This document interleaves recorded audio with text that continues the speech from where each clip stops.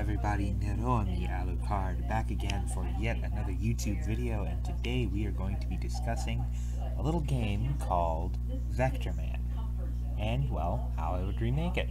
So, Vectorman had two games on the Sega Genesis in 1995 and 1996, and from what I've heard, they sold decently and were pretty well received, but it became yet another intellectual property that Sega feels the need to neglect. Like, come on, it's right there. You already have the hugest nostalgia boner of any company ever. Why not remake it?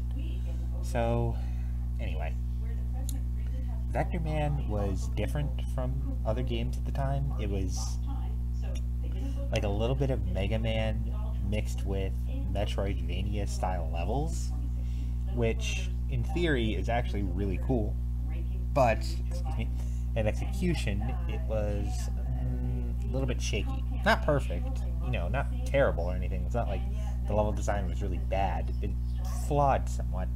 Well, firstly, it didn't have a map function, which is kind of essential if you're doing like open level design in video games, depending on how open you make it. But the level design encouraged exploration, and unless you memorized the level layouts, then you weren't going to know where anything was.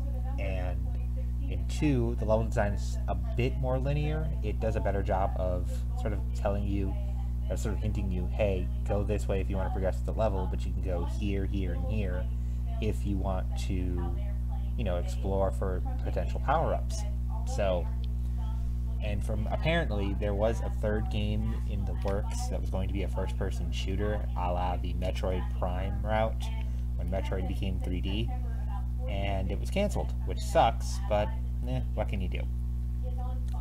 Anyway, here's how I would make a potential remake of Vectorman.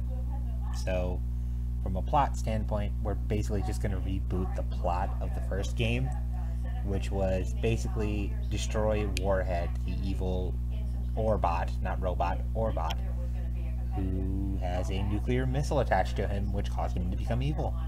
Yeah. That's a thing. That happened. Anyway, with that out of the way, there wasn't really much story focus in the first game or the second game, really. It was all about the gameplay. So with that, we have, what do we do with Vectorman's abilities? I'm thinking, and I thought like this, you could shove themes to get worlds from the levels from the first game thematically together. Like, the first boss could be Metalhead and add more to the fight and make it less, obnoxious at times.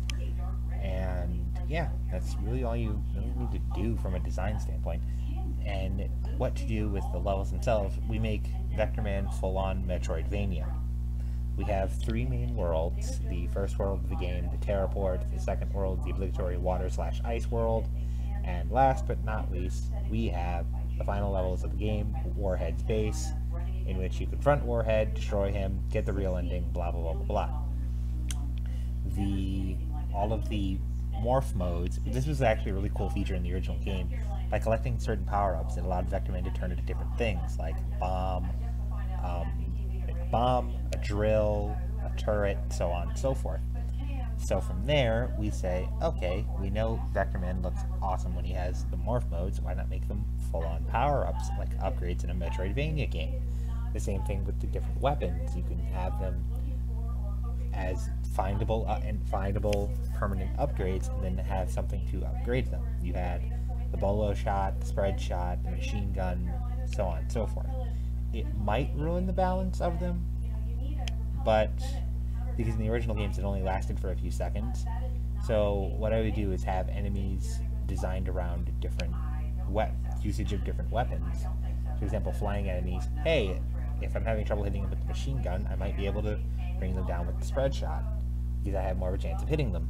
Or with the machine gun, hey, this one enemy is really obnoxious from far away, but I can hit him better from far away. Why not use the machine gun?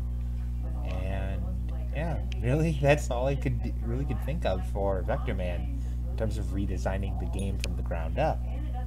Make it a full-on Metroidvania, and kind of really design the game around taking advantage of Vectorman's abilities, along with the standard, Metroidvania upgrades, health upgrade, double, triple jump, dash jump, float jump, whatever, so on and so forth.